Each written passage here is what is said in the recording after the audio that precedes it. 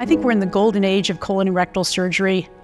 New techniques, minimally invasive techniques, this explosion of knowledge, and with that we have fabulous young people in the society.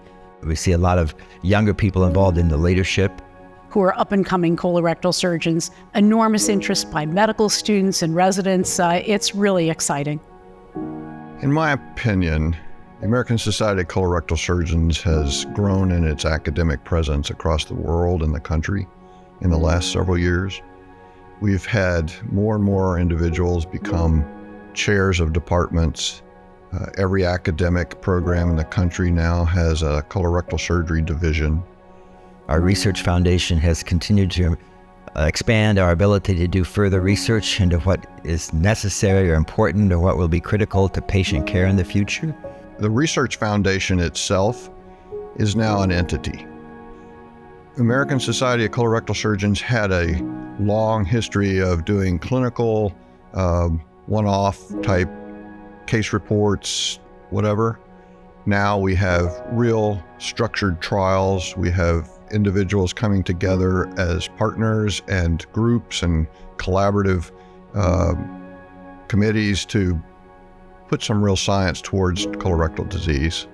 The Research Foundation trains colorectal surgeons to do research. It funds them. It gets them involved in the leadership of research. I think I'm most proud of our annual meeting. The annual meeting's always been a fantastic opportunity to get together and see colleagues, but what's really changed is the scientific content of the meeting. And we've gone from a number of podium presentations to expert panels, to symposia, to hands-on courses. And I think we're really the go-to meeting for colorectal and everything happening in colon and rectal surgery. The journal its impact factor has been slowly growing. This year, I believe it's about 4.6. I think we're ranked 23 out of 200 and some in GI journals. And I was surprised we ranked like 87 out of 380, some in all medical, general medicine. The other thing is it's now published not only in English language, but we have a Spanish version and a Chinese version, which is reflective of our international reach to the whole world.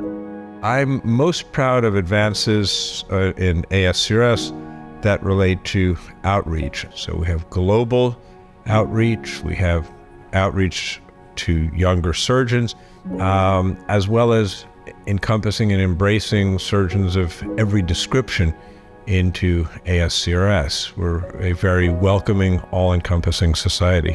Since 1985, we've had a number of really exciting changes, and I think probably two of the most important are the development of ASCRS University, which has brought together all of our educational activities and made it available to not only members of the organization, but our trainees. We've really had an evolution in terms of the management of the society.